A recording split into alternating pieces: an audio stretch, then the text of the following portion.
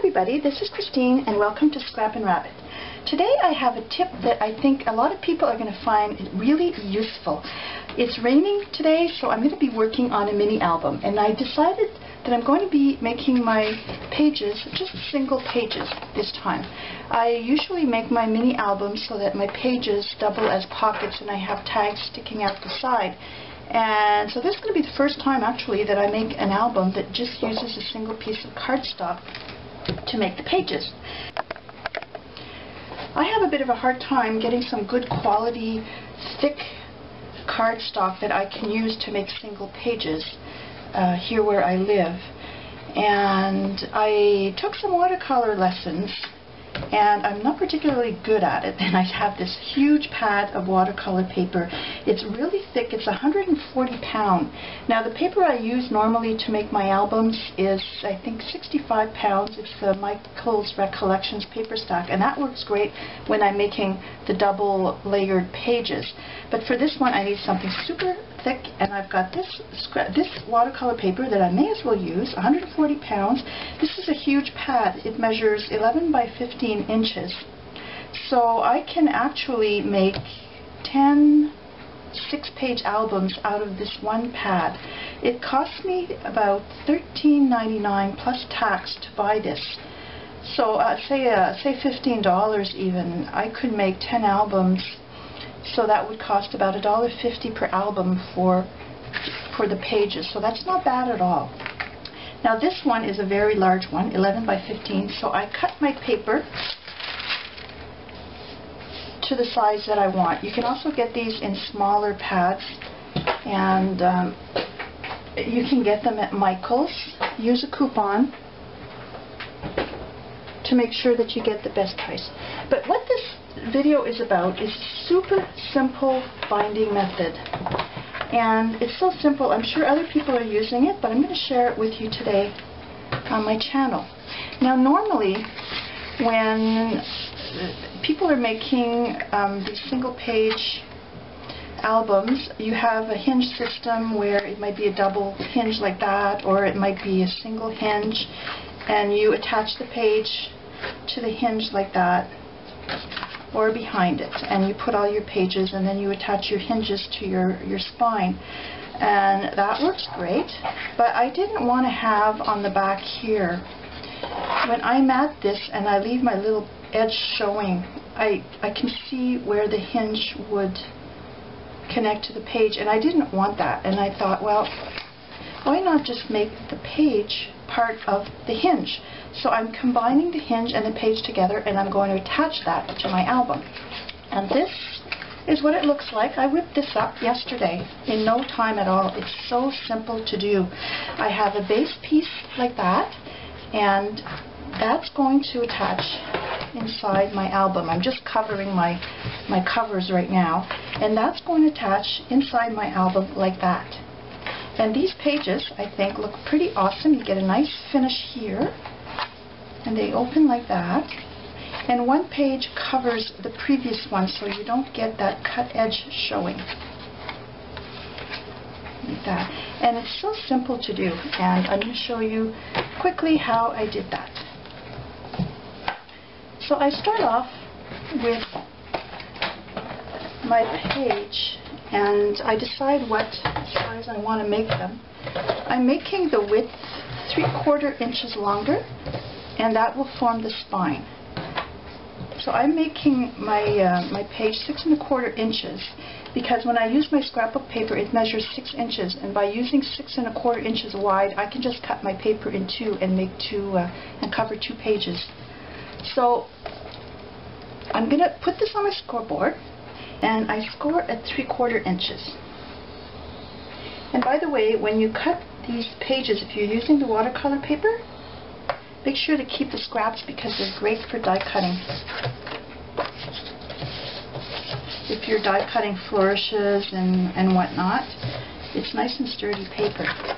Okay, so here's my first page. Then I'm going to put some 2-sided tape on the hinge.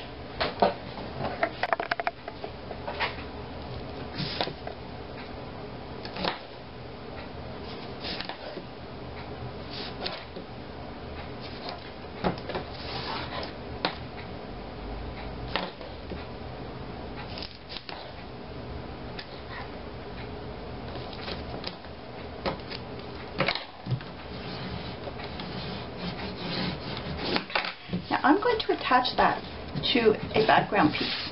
So I've got this one, and I'm going to fold the hinge like that, so you've got your tape on the side, and that's going to attach to the background piece like that. It's the same height as my page. I'm going to use my scoreboard to help line this up. Oops, sorry. Okay, so I'm going to want to place it half an inch from the edge. Now I've got 6 pages here. My finished spine will measure about 3.5 inches. I cut this to 4 inches in case I end up leaving a bit more space in between if I'm not exact at attaching this. So that's the nice thing about this too. You can just adjust the width as you go and then cut the paper to whatever width you want your spine. So I'm going to remove a little bit of the tape backing from here. And I want this to be perfectly straight because I don't want my pages to end up crooked in the album. So I'm going to use my scoreboard and I'm going to position this at the half-inch mark. I hope you can see that. Like that. Make sure you hold it nice and solid. And then I remove the rest of the backing. Like that. So there's my first page attached. I've already scored and taped my other pages. So the next page will attach over the end of this hinge. I want to cover up this cut end. So that's why my hinge measures 3/4 inches. My gusset will be half an inch. So I've put some tape on my hinge, and again I'm going to use my scoreboard, and I'm going to line it up with the 1 inch mark like that and attach it to the first page.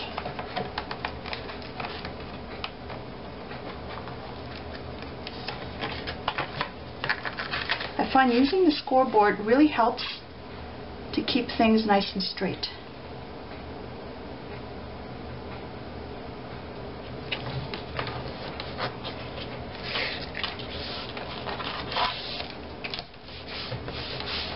Like that. Then I attach my third page, same thing, over the second hinge, and now I'm going to be at my 1.5 inch mark. So continue attaching your pages, and the last page is a little bit different, and I'll attach my other pages and then I'll come back with the last page. So I finished attaching my first 5 pages. It took me all of 2 minutes to do that. How easy is it?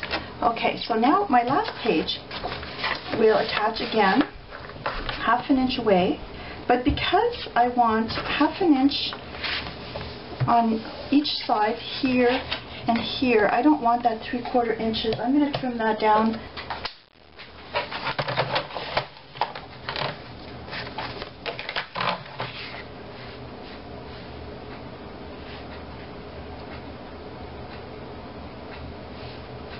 So in other words, the hinges for the first pages measure 3/4 inches, and the last hinge measures half an inch.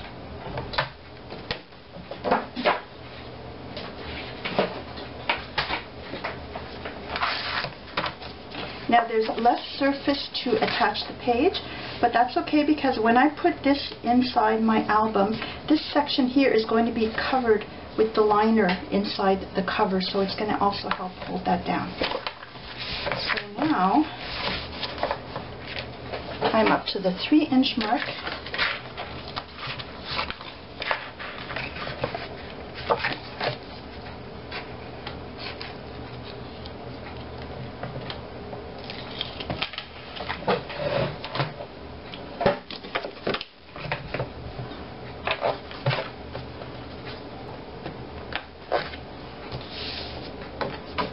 There we go.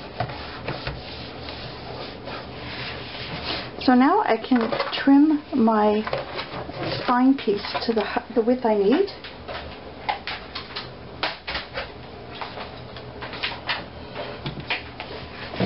And that's going to be 3.5 inches.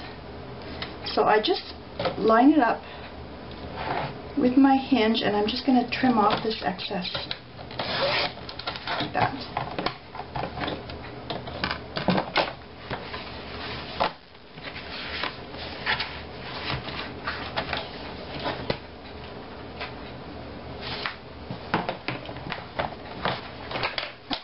some either two-sided tape or some glue on the back, and then I'm going to attach this inside my album.